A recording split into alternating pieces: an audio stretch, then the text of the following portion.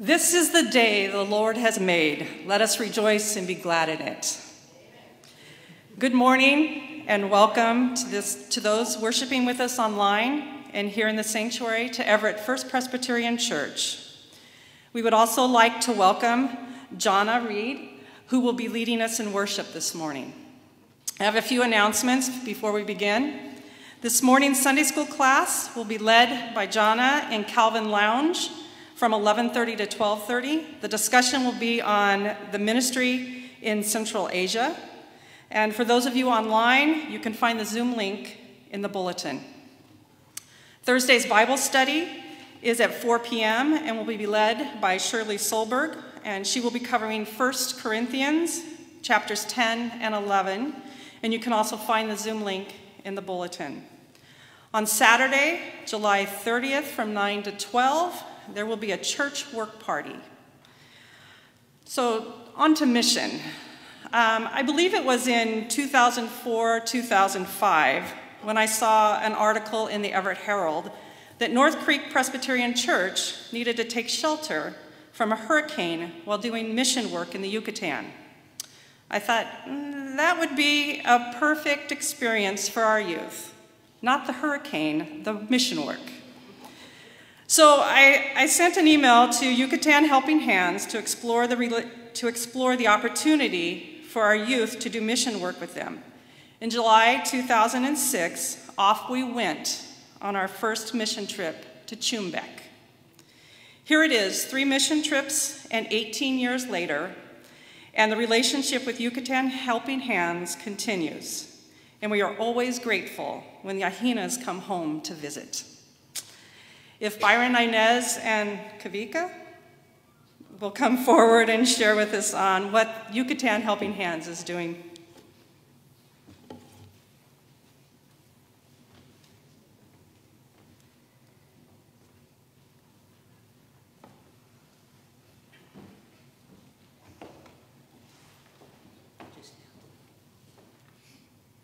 Good morning, everyone.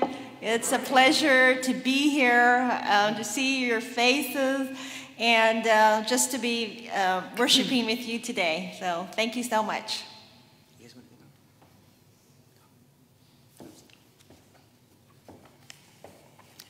Buenos dias. Aloha akakiaka. You thought that was hard. How about ma'alop apskabkin? We thought we'd add that as Inez and I have started learning Mayan, the native language in Yucatan, Mexico. It's a pleasure and blessing to share with you today. Thank you so much, Everett Presbyterian, for your prayers and generous support of our ministry in Yucatan. This year, our furlough travels were limited due to the rise of costs in airfares and car rentals. Usually we rent a car in Orlando and return it here in Seattle 2 months later. But it went from $2,000 to almost $8,000, so we decided not to do it. But you know, the biggest surprise for Inez and I was that when we were flying, the airlines seemingly are hiring teenage pilots. You know? They looked right out of the youth group. Or maybe it has to do with my age. I don't know. We started our trip in Orlando in May, Florida, and then made our way through Birmingham, Alabama, Rhinebeck, Iowa, San Diego, presenting updates to supporting churches and donors. After San Diego, we flew to Hawaii for my 50th high school reunion. Yes, 50th.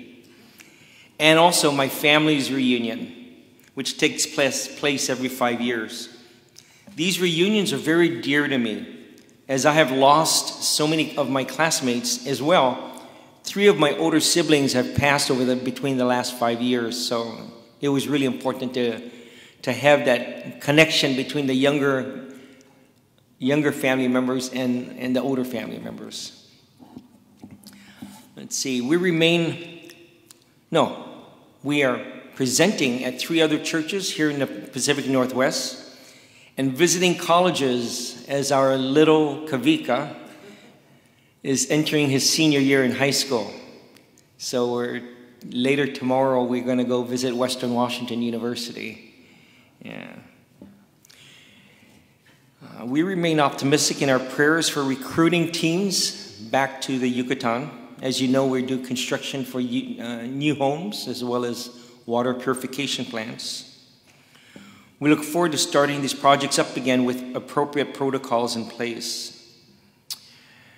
We're happy to know that your church has recommitted its plan to explore another mission trip next year. We look forward to working it out on this as we lean in God's direction. Lastly, we've been asked by our advisory board to start up an English class ministry as a church outreach starting in Merida and then potentially doing the same in the rural areas. That's about it. God bless you, and thank you for blessing our ministry. We thank you for allowing us to share this morning.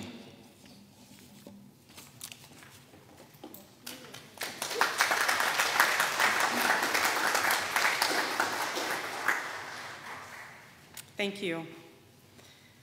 Now, if you are able, please stand with me and join me in the call to worship.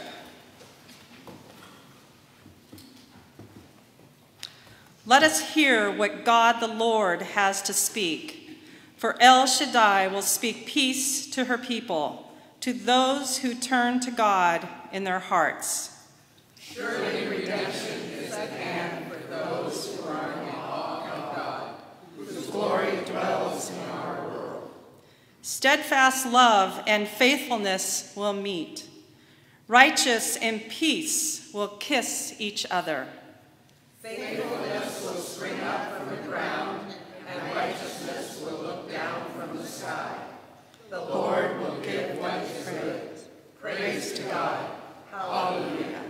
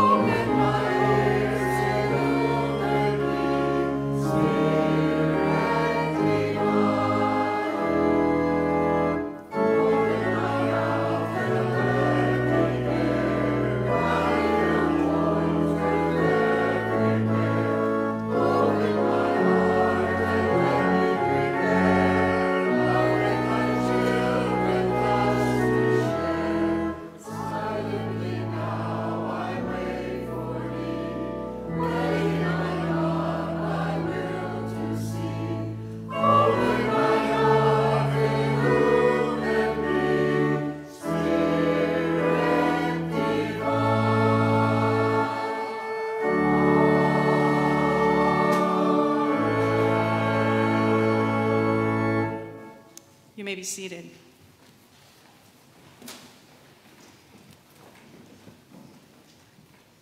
Please pray with me the prayer of confession. We look at our hurting world and wonder, has God forgotten to be merciful? Has the Lord withheld compassion? Gracious God, have mercy on us when we doubt your love because of the pain we feel and the violence we see. Your ways, God, are holy. What God is as great as our God? You are a God who performs miracles. Your path led through the mighty water, though your footprints were not seen. You came in power and grace, yet instead of awe, we felt nothing. Jesus, forgive us when we do not recognize the blessings you give, the miracles around us, or the paths you point us toward.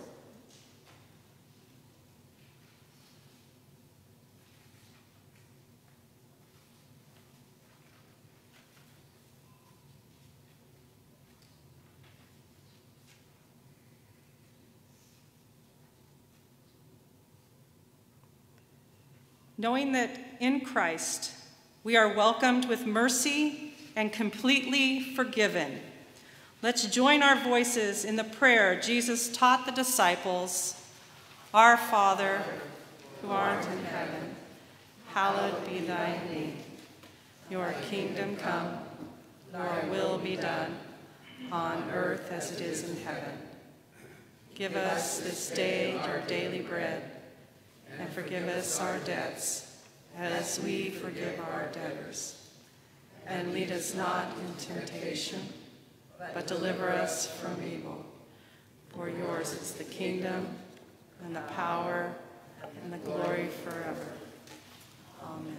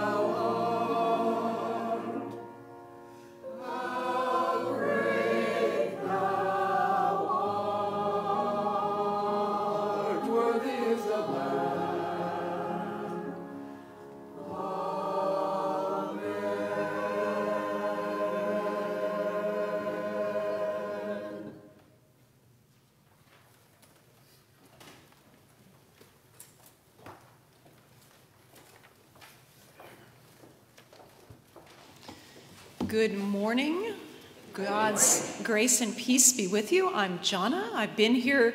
We were trying to figure out when last. COVID has kind of thrown us for a loop.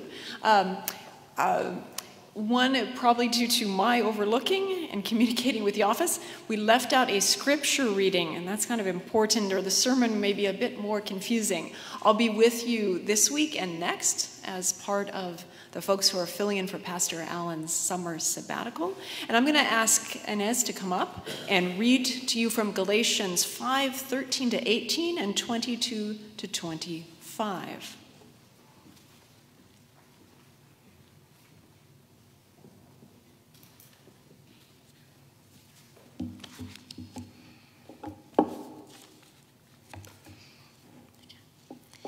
For you are called to freedom, brothers and sisters. Only do not use your freedom as an opportunity for self-indulgence, but through love become slaves to one another. For the whole law is summed up in a single commandment: you shall love your neighbor as yourself. If, however, you bite and devour one another, take care that you are not consumed by one another. Live by the Spirit, I say, and do not gratify the desires of the flesh.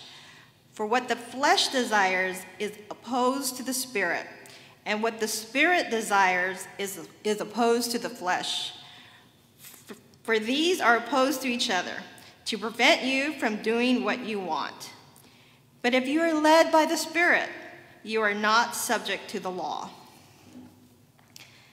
By contrast, the fruit of the Spirit is love, joy, peace, patience, kindness, generosity, faithfulness, gentleness, and self-control. There is no law against such things. And those who belong to Christ Jesus have crucified the flesh with its passions and desires. If we live by the Spirit, let us also be guided by the Spirit. This is the word of the Lord.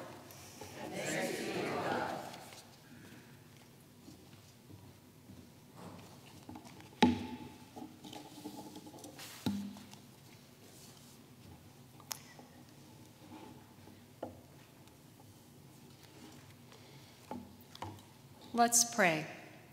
Come, Holy Spirit, and transform our hearts and minds through Jesus, the living Word, who taught us to give our attention to God first, then neighbor, then ourselves. God, help us to do that today. Amen. Our gospel reading is from Luke, chapter 12, verses 13 through 18. Someone in the crowd said to him, "Teacher, tell my brother to divide the family inheritance with me." But Christ said to him, "Friend, who set me to be judge or arbitrator over you?" And he said to them, "Take care. Be on guard against all kinds of greed, for one's life does not consist in abundance of possessions." Then Jesus told them a parable. The land of a rich man produced abundantly, and he thought to himself, "What should I do? For I have no place to store my crops." Then he said, "I will do this. I will pull down my barns and build bigger ones, and there I will store all my grain and my goods. And I will say to my soul, 'Soul, you have ample goods laid up for many years. Relax, eat, drink, be merry.' But God said to him, 'You fool, this very night your life will be demanded of you. And the things you have prepared, whose will they be?' So it is with those who store up treasures for themselves, but are not rich toward God." The word of the Lord. Thanks be to God. We face a dilemma every day amidst a babel of voices. And I have to say, Genesis 11, the Tower of Babel, is a scripture that has grabbed my attention recently. Amidst a babel of voices, how do we invest our inheritance? Now, our inheritance is all the blessings of time, gifts, funds, abilities, and assets that we hold individually and collectively. But when, we know the concept of not storing up for ourselves abundantly as individuals or as a local church. But when and where to invest our blessings is a prayerful question. Let's look at our 2 New Testament passages and then think about how we live that out in some current situations.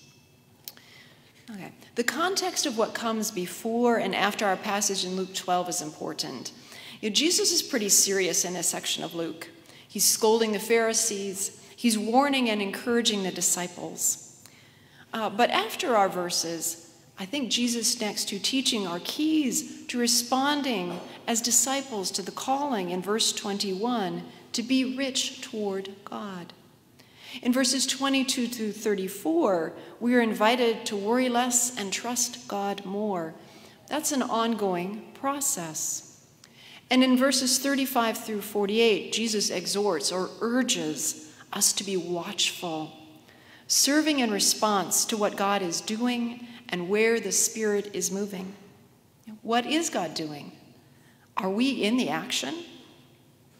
In our passage in Luke 12, verses 13 and 14, records a man's question and Jesus' response about the division of wealth, which Jesus clearly thinks can be a question that can lead away from God. He declines to do it. His parable about a wealthy man storing his excess food in verses 16 to 20 illustrates why this is. That really wasn't a beneficial thing to do. It distracted him away from God. But I think the key points are in verse 15 that warns us against storing up in abundance, literally piling up to the sky. And in verse 21, the being rich toward God. Now, like the anxious man who asks about finances, we can easily be in this place. Some of us are tired. Some of us feel uncertain about the future. Prices are rising. And it's understandable to ask God to please divide up everything fairly and wisely and hopefully generously to me. But Jesus turns our attention elsewhere and especially warns about piling up massive amounts for ourselves without attention to where God is opening doors to witness to others about Christ's love, using some of the blessings we hold. For our other texts, I want to point out some crucial details because there are actually 3 things, not 2, going on: flesh, law, and spirit. Especially in that first part of Galatians 5. Flesh is not a word we use in daily conversation. And I think narrowing it to physical body only, though that's literally there in the text, is not the best interpretation. Instead, think about flesh as sinfulness, or as one commentator interpreted, self-centeredness. It is not about our physical bodies, but about our choices and priorities. How do we discern when competing voices fill our ears about how to use what we have been given?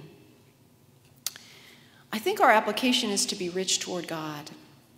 And if we ask God to enable us to not worry constantly in an uncertain world and to be free to be on the watch for opportunities to serve as God opens doors, we need to foster those spiritual riches. But with all the conflict, pain, and tragedy in our nation and world, I believe we need some encouragement to do so. It may not seem productive, but I think we have to be ready internally before we can be ready externally. We need to hear the promises of Galatians 5:22 and 23 anew, not as a laundry list of 2 familiar words, especially for those of us who've been disciples for a few years, but we need to hear the fruit of the Spirit as a life-giving summons and a reminder of God's goodness, of Jesus' heart of compassionate healing, and the Spirit's grace and strength. I'll read Galatians 5:22 and 23 twice, but I'm going to read it first from the Message translation, then the Passion translation. But what happens when we live God's way? The Spirit brings gifts into our lives, much the same way that fruit appears in an orchard.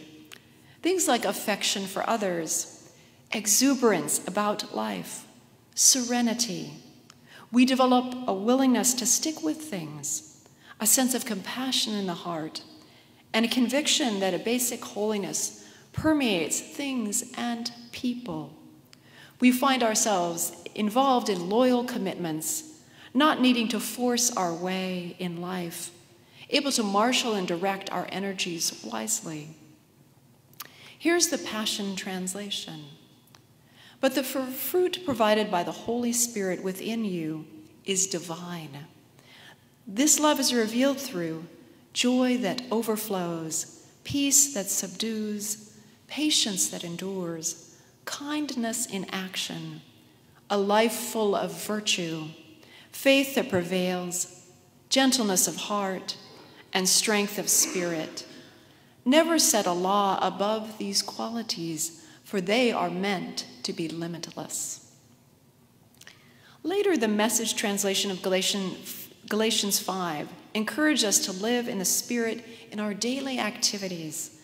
Let us make sure that we do not hold it as an idea in our heads or as a sentiment in our hearts, but work out its implications in the details of our lives.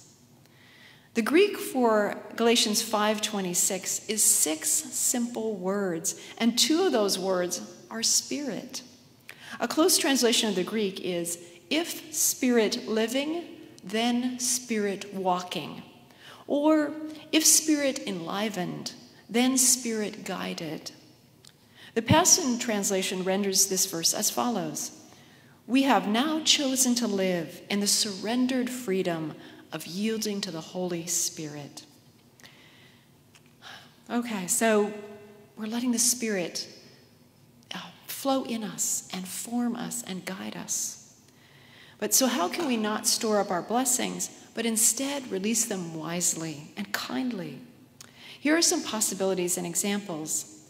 As we make our choices, we need to prayerfully listen as individuals, as a church body, in our local community, and in networks of the global body of Christ, the church. My first example is where local churches meet local community. As you look around Everett and Snohomish County, what stirs you to action?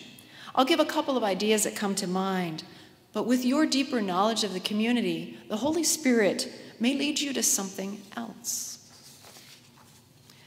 Dinner at the Bell is a long-standing ministry, one evening every week, with other churches offering food on different days than Everett does. What might changes in food prices or availability of jobs? How might those impact this ministry? Or might those changes point a way for some participants to reduce their reliance on free meals? What is needed for someone to have more resources to purchase food and need meals less? Or secondly, what about affordable housing here in Everett and the other nearby communities?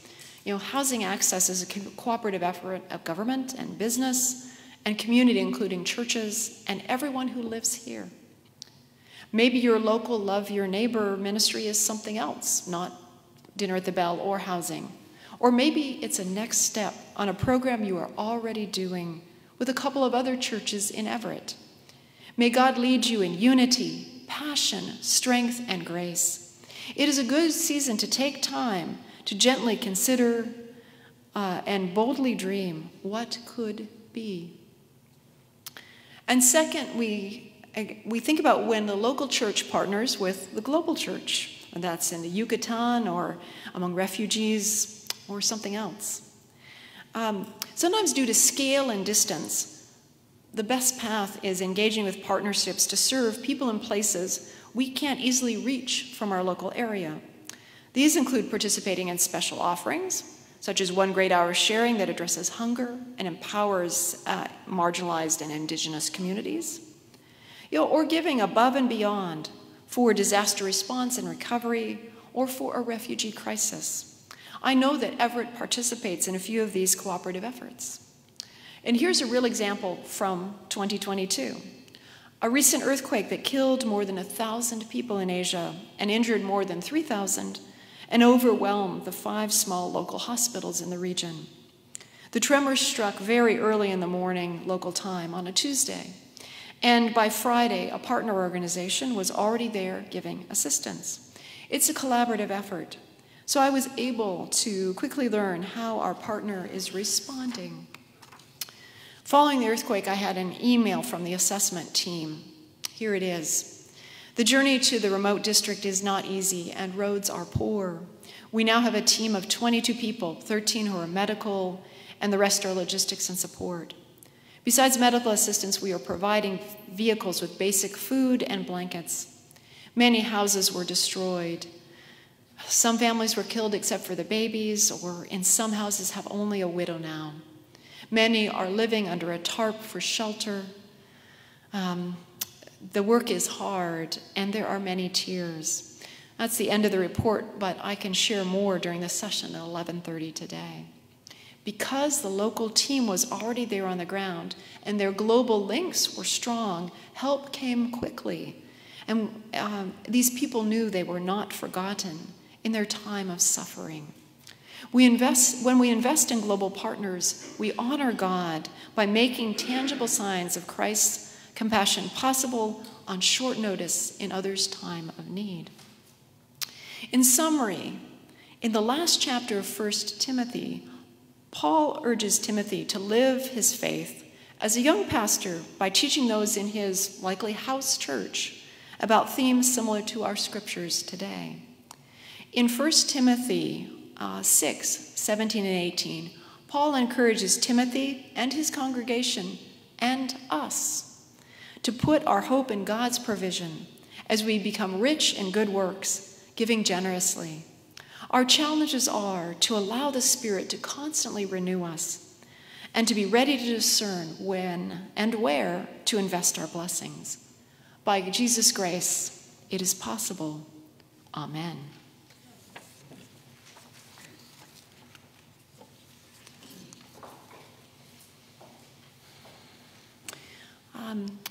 Please stand in body or spirit as you are able. As we read an affirmation of faith, it is from the Confession of 1967, and really talking about this new life in the Spirit that we seek. Please read with me. The new life finds a direction in the life of Jesus, his deeds and words, his struggle against temptation, his compassion, his anger, and his willingness to suffer death. The teaching of the apostles and prophets guides men and women in living this life, and the Christian community nurtures and equips them for their ministries. The members of the church are emissaries of peace and seek the good of all in cooperation with powers and authorities in politics, culture, and economics.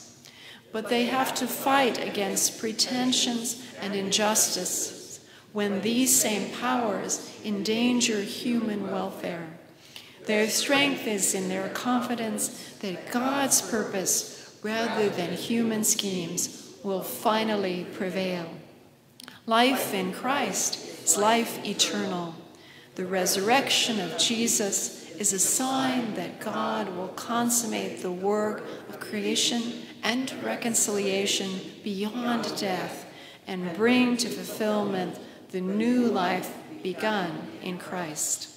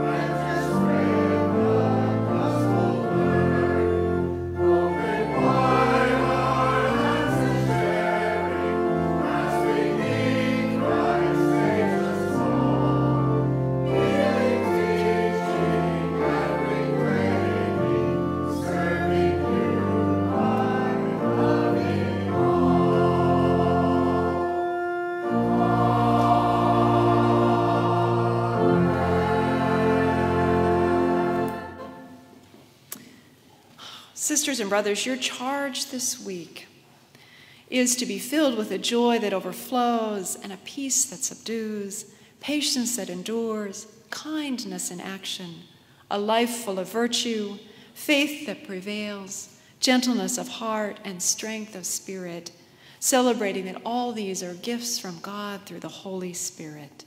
Go now in the love of our Creator, the grace of Jesus Christ, and the fellowship of the Holy Spirit. Amen.